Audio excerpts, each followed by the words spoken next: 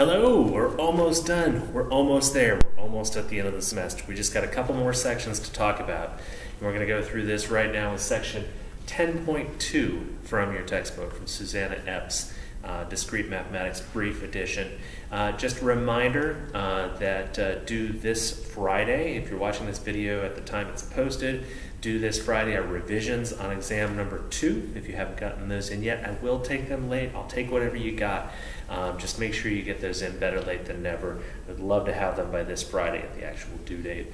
We've got a couple of problem sets coming up and one more exam. I'll make sure that exam number 3 is posted next week and due sometime during the final exam period.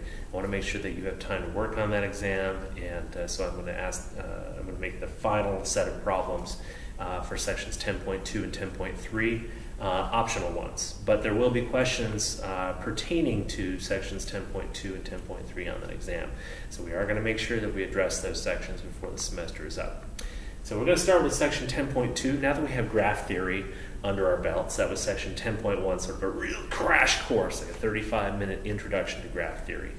Graphs, again, being this sort of abstraction of what a network is. Whenever you've got vertices connected by various edges, anytime you've got sort of a network structure with objects connected to one another by some sort of conduit between them, whether it's cities connected by highways, websites connected by hyperlinks, atoms connected by molecular bonds, etc. These are all objects that can be abstracted to graphs. And graphs are sort of a way of manipulating or thinking about these networks in a way that we can do some mathematical analysis to them. Come up very often in computer systems, obviously, whenever you've got computers linked in a network. Anytime you've got, that's the hardware side, anytime you've got links between, as I said, websites, you're talking about a graph. Anytime you've got a social network and so forth. So we're going to look at the ways in which the graphs are connected now. Now that we've had a chance to talk about what a graph is, some basic properties, some basic examples of graphs, today in section 10.2 we'll talk about some various ways that you can connect the vertices in a graph. Remember, the vertices are these objects, these dots. They're represented by dots sort of graphically, and the edges are the line segments that connect them. So we are going to talk about walks, trails, paths, circuits. These are all ways of interconnecting the vertices in the graph. And like I did in section 10.1, I'm not going to emphasize, I'm not going to write a lot of words. You can read those words in your textbook. What's more important to me are the pictures. I'm going to make use of this graph. So I finally learned to do a little prep work on the whiteboard before I started the video, so I'm not taking the time to draw this. So to start with, a walk. These are all going to be ways of getting from one vertex to another. So a walk is a succession of vertices and edges.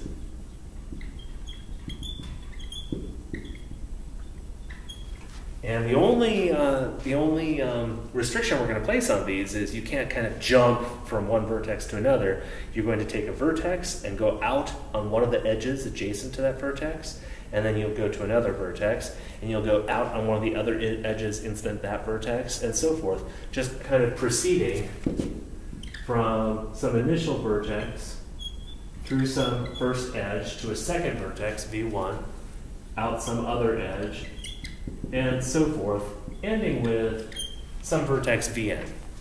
And the only restriction is where each EI has endpoints Vi-1 and Vi. If you look at the way I've indexed this, all this is saying is that E1, for instance, has to have endpoints V0 and V1. So E1 really is an edge that connects V0 and V1. E2 has to have endpoints V1 and V2. So E2 really is an edge going from V1, to V2, and so forth. So you can't just jump from one vertex to another unless there's an edge between them. That's all a walk is. So there are many such walks, for instance, on this graph I've drawn here. If we wanted to start at V4, one way would be to go from V4 to through E5 to V6, through E7 to V5, and then if we want to, we can go back to V4 along E6, and then we can keep going, maybe take E3 down to V3. As long as we're not jumping over from one vertex to another without an edge to follow, we're a walk. There's no restrictions. They're so unrestricted that sometimes they're not really useful. If you were traversing a network, you might not want to walk because sometimes there's redundance or there's repetition that you don't want. So what you might want to do is look at a trail. A trail is a walk without repeated edges. So now we're narrowing our scope a little bit.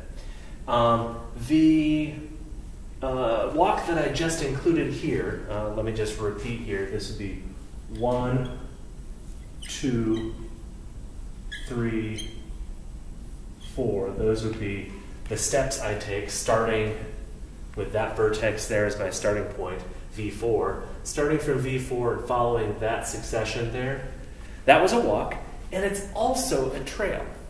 However, if I decided, since this wasn't a directed graph, remember directed graphs have a certain direction that you can only go on that edge. This isn't a directed graph, so what I could do is I could go back along E3 again to my initial vertex V4, and the result would no longer be a trail. So as soon as I repeat an edge, I am not a trail, but I'm still a walk. I'm going to keep track down here. Walk has no restrictions. Inside of the collection of all walks, we've got the collection of all trails. So this is like a Venn diagram illustrating the various ways of connecting vertices to one another. The set of all trails is inside of the set of all walks, because a trail is a walk, but not necessarily the other way around. We just saw an example. A little more restrictive still is a path. A path is a walk without repeated vertices. So if you tell me that you can't repeat vertices, you're restricting yourself even more. Let's go back to our initial example here, starting at V4, following E3, E7, E6. As soon as we get back to V4, we are no longer a path. Even without going down to V3 and then back again, which eliminated a trail, we can't even go back to V4, because as soon as we do that, we have repeated the vertex V4 in our walk. So that walk, starting with the initial vertex, going down and around again, ending up back at V4, is not a path. It is a trail, but it's not a path because we repeated vertices. And one thing you should think about, convince yourself that this is true, is that every path is indeed a trail, but not necessarily the other way around. So, for instance, we saw the trail, boom, boom, boom, boom. That was still a trail. Going E5, E7, E6, E3 was still a trail, as long as we didn't repeat that edge E3. But it's not a path because we came back to that vertex V4. So there are trails that are not paths, but every path is a trail. Why is that? Because if you have a path, you're not repeating vertices. So you're certainly not repeating edges. One way to think about this is contrapositive. If you do repeat an edge, you're repeating at least one of its endpoints. And therefore, if you repeat an edge, you are definitely repeating a vertex. And therefore, if you are not a trail, then you are not a path. So again, not a trail implies not a path, and the contrapositive of that is if you're a path, you're a trail. So the fact that every path is a trail, and they're both obviously walks, can be proven by contrapositive. Can be proven by contraposition, as I just said. I went through that rather quickly, but make sure you pause the video and think about that. The claim that every path is a trail is the same as saying, well, if you're a path, you're a trail. The contrapositive of that is, if you're not a trail, then you're not a path. If you're not a trail, it means you repeated an edge, which means you had to have repeated at least one of its endpoints, which means you're not a path. So make sure that you've got this down before you go any further. I'm not even going to write these down, A closed walk is a walk that begins and ends at the same place. So the initial path that I followed there, I shouldn't say path, it's really easy to say things non-technically here. The initial walk that I followed, starting with V4, going to V6, to V5, back to V4, that would be a closed walk because it begins and ends at the same place. A circuit is a closed, I am going to write this down because this is important.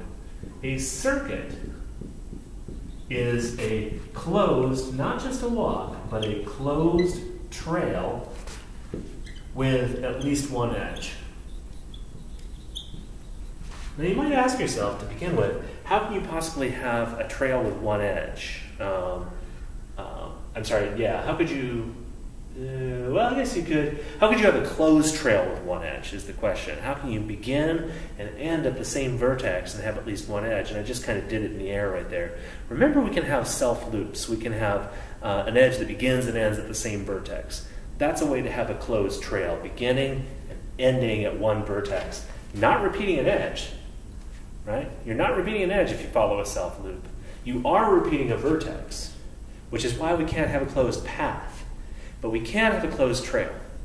So we can begin and end at the same vertex without repeating edges. An example, let me draw an example here. I'm going to switch colors. An example in this graph would be if I started here and I went 1, 2, 3, 4, 5. Now I've repeated the edge V4, or the vertex rather, V4. As soon as I get back to V4, 6, 7 steps. What I just did there was a trail. I didn't repeat any edges. 1, 2, 3, 4, 5, 6, 7 edges without repeating. Going back to V1, so I began and ended at the same place. So we have a closed trail with at least one edge. That would be a circuit in this graph. Again, it's not a path. In fact, you can't have a closed path because you're requiring beginning and ending at the same vertex, which means you are repeating that vertex. So you can't have that happen. Can't have a closed path, but you can have a closed trail with at least one edge, which gives you a circuit. So make sure you pause the video and think about that for a moment. How this, what I just illustrated in this graph, really is a circuit, a closed trail, not repeating an edge, with at least one edge in it. Now you might ask yourself, well, what's this? What was I going to say here? So how could you? Why is this a distinction? Why do you distinguish a closed trail? Why do you want to not repeat edges? Well, you could think about the following. Walk, for instance. So a closed walk would be one in which I start with V1, boom, boom, boom, boom, boom, and then maybe just for fun, I go back and forth between V4 and V5 for a while. So I end up here, boom, boom, boom, boom, boom, boom, boom, boom, boom, boom, boom, boom, boom, boom. That would be a walk. And then eventually you could end up at V1 again and make it a closed walk. But there's a lot of repetition in there, so much so that I'm starting to blur this edge because I've gone over it so many times now. So ideally you want a trail instead of a walk because you want the most efficient route possible. As soon as you use an edge, if you're going back and forth over it, there's really no need to include it again. You can always cut out that repetition and make a more efficient traversal of the graph. By making a trail instead of a walk. So generally speaking, in a circuit, you want to talk about a closed trail rather than a closed walk more generally. So I'm just going to mention a simple circuit is one in which the only repetition of vertices is the first and the last one. What I just drew would not be a simple circuit because of that guy V4 in the middle. So a simple circuit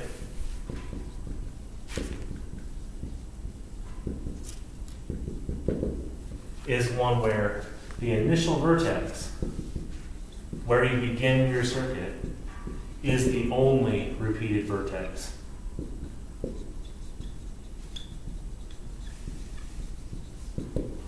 And again, in this circuit that I drew up here, 1, 2, 3, 4, 5, 6, 7 edges long, would not be a simple circuit because we're forced to go through this vertex V4 again. In fact, there is no simple circuit that traverses the bottom part of this graph. Notice I haven't even talked about V7 yet. We'll get to that in a little while here. So all of this is, I'm going to keep this picture up, or maybe, yeah, I'll keep that picture up. I want to make a little room here. All of this is getting at, is sort of hinting at connections between vertices. These are all ways to connect vertices in a graph.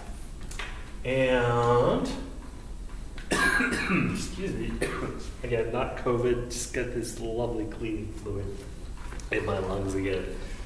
So if I start to act loopy in the next 10 minutes, you'll know why.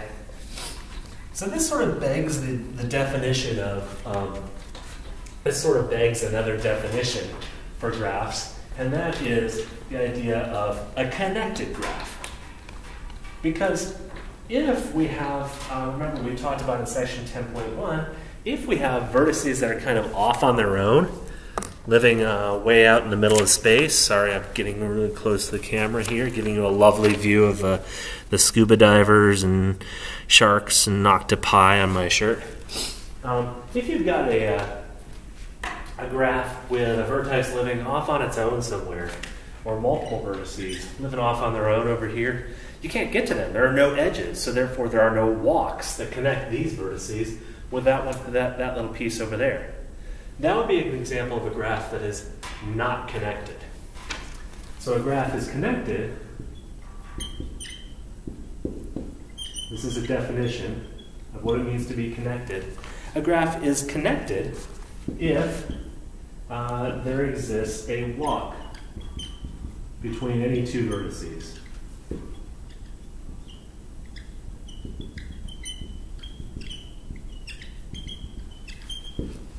And generally speaking, from the picture, you can tell if a graph is connected.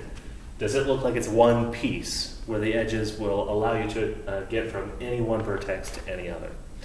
Now, the definition of a connected graph is one in which there's a walk between any two vertices. But we can always replace this. And there's a lemma in your textbook. I don't recall the number for it. But there's a lemma in this section, 10.2 of your textbook, that talks about a graph being connected if and only if there exists a path between any two distinct vertices.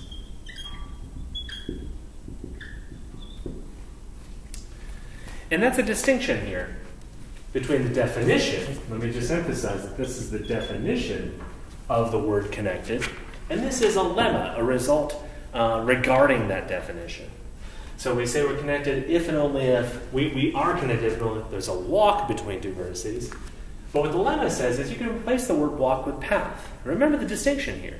A path repeats no vertices. It is more efficient somehow than a walk, and that sort of gives you a cue as to how you might prove this lemma. Essentially, I'm not going to go through a formal proof, and your textbook does have that formal proof, but essentially what happens, let's say, for instance, that I want to, let's see, how do I want to do this?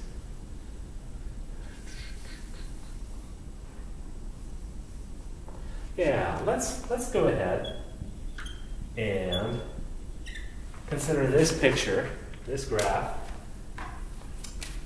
It's just to give you the idea as to what you would do. If I want to connect these two vertices to each other, the two circled vertices, I could follow a path, or a walk rather, that goes 1, 2, 3, 4, 5. So let me just number those edges so you know the order that I'm traversing them. Would be a simple way, again, not simple, simple is a technical term. It's an easy way to get from this vertex U to this vertex V following a walk. We're clearly connected. We can clearly get from any vertex to any other by some walk. But what we want to do is convince ourselves that you don't have to use a walk, you could always use a path. And the idea is the following. If you start at U and you go, and you go, and you go, and you, I just repeated a vertex in my walk. I went 1, 2, 3, 4, and I'm back at the vertex I started the third edge with. Essentially, as soon as you repeat that vertex, you know that anything you did in between going to that vertex, leaving it, and coming back can be omitted.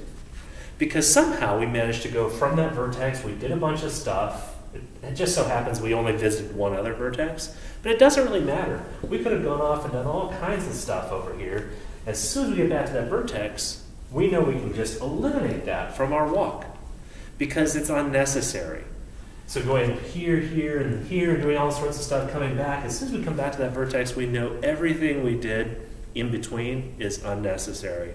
So we could go simply 1, 2, omit all this, 3, and go straight to our vertex over here. That's not a formal proof, but it gives you the intuition as to how you would begin to prove that you can always replace a walk with a path.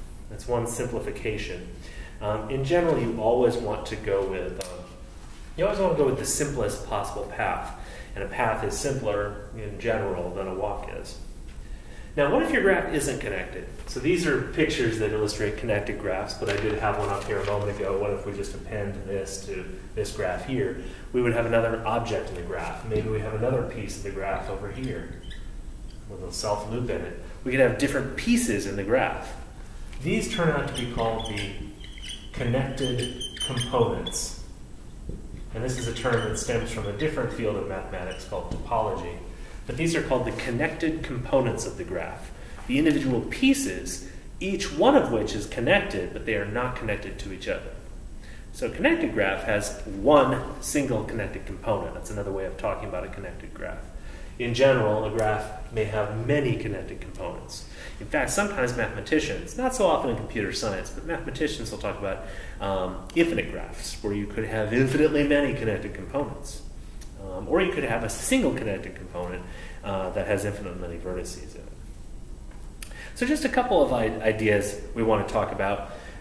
Very often you want to, there's a famous problem, for instance, called the traveling salesman problem, where you want to model the travel of a salesperson that starts in one place, goes along a route that visits certain stops, and perhaps certain stores or certain vendors that they need to visit, and ends up back where they started in the most efficient way possible.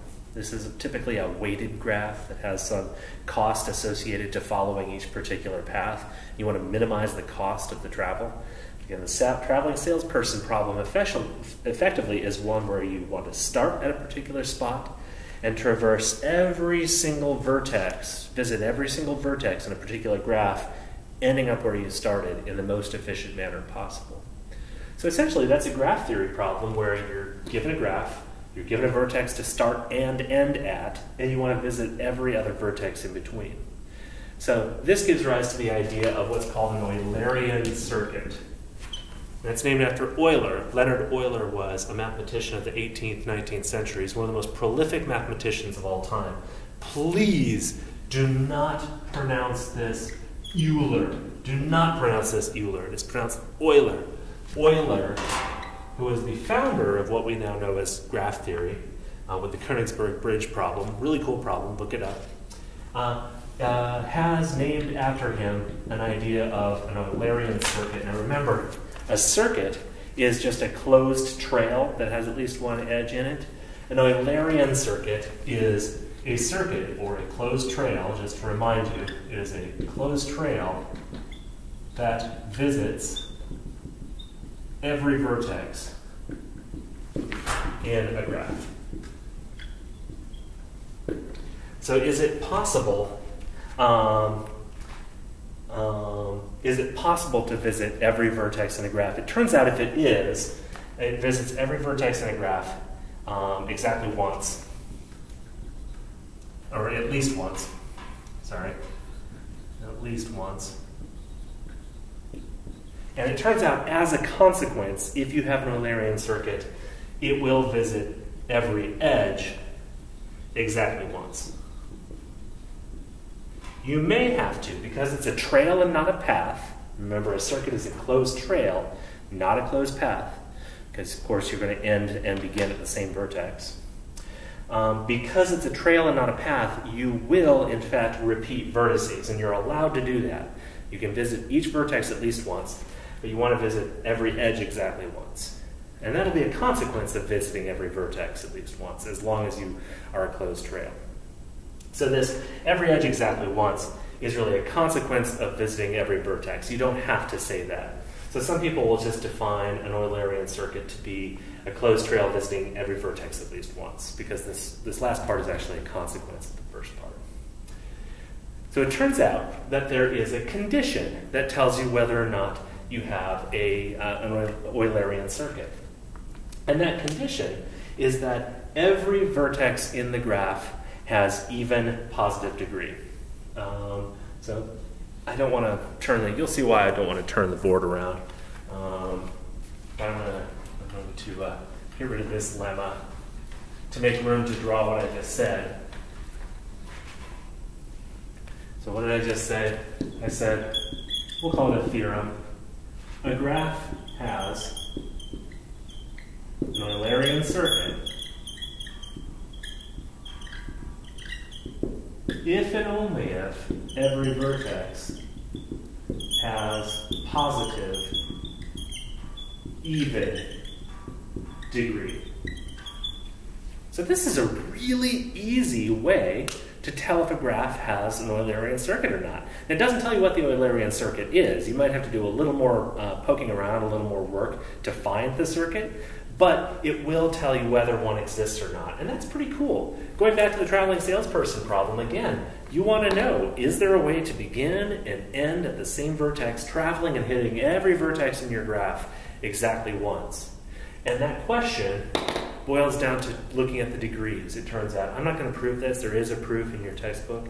I'm not going to prove this. But it turns out all you have to do is look at the degrees of all the vertices. If every single degree is positive and even, yes, you've got an Eulerian circuit. Again, you don't know where it is necessarily. You might have to look for it, but one exists. I mentioned the Königsberg bridge problem a moment ago, and that turns out to be the first problem that Euler couched in terms of graph theory.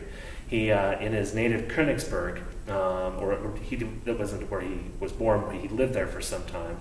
There were a set of bridges that connected the land masses that made up the city, and he was musing as he was walking one day, is there a way for me to begin here and end here, walking over each bridge and visiting each of the land masses that make up this town of Königsberg exactly once? And he abstracted the problem, drawing the little land masses as his vertices and the bridges as edges connected them. And he found out that for Königsberg, there was no such circuit because one of the land masses had odd degree to it when you abstracted it as a graph. So for instance, this initial graph we looked at, it's been drawn over so many times that that some of it's hard to see now. We can tell whether or not this has an Eulerian circuit. This vertex has degree 2, 2 edges coming out of it. This vertex has degree 2 as well. This one has degree 2. This one is a little more busy. It has degree 4, sitting there sort of at the middle of the graph. This one also has degree 2. So far, so good. This one has degree... Oh no. This one has degree 3. This one has degree 1. It turns out that the degrees... remember that theorem from section 10.1, the sum of the degrees of the vertices in the graph is 2 times the number of edges. So you're always going to have an even total number for your degree because it's 2 times something. But we had an imbalance here. Here was an odd degree. Here's another odd degree. If you have one odd degree, you're going to have at least one other odd degree to balance it out somewhere. Otherwise, your sum wouldn't be even. So it turns out there are 2 vertices with positive odd degree in this graph. So by this theorem, there is no Eulerian circuit. If we modify the graph a little bit, what if we added, let's say, E9, E10, and an extra vertex V8 here? Let's add that extra vertex. That bumps the degree for this guy up to 4, this one up to 2, and the new vertex has degree 2, so every vertex now has even positive degree, and there would be an Eulerian circuit here. In fact, it's not too hard to see. We go 1, 2, 3, 4, 5, 6, 7, 8, 9, 10, boom, we're done. So we can go along the top of the graph and then kind of go back along the bottom. This was a really simple example and made it intentionally easy. However, for your quiz, ta-da, This is why I didn't want to turn it around to begin with. This is quiz CE11, so the COVID era 11 quiz, dealing with what we just had on the other side. So what I want you to determine for this particular graph, I hope those numbers are legible. Please let me know if they're not. Here's the question: is there an Eulerian circuit in this graph? And why or why not?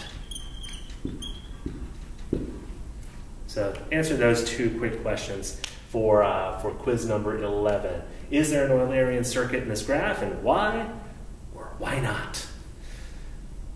And we got one more section. I'm going to do one more video, and I may have time to record it right now, I may not. So I'm not sure if you'll see me in the same shirt in the next video, but I will look forward to seeing you then. If you have any questions on this stuff, please shoot me an email. Schedule a time to meet with me on Google Hangouts or kind of my office hours, Monday, Wednesday, 9 to 10. And I will see you soon. Thank you so much for your continued efforts.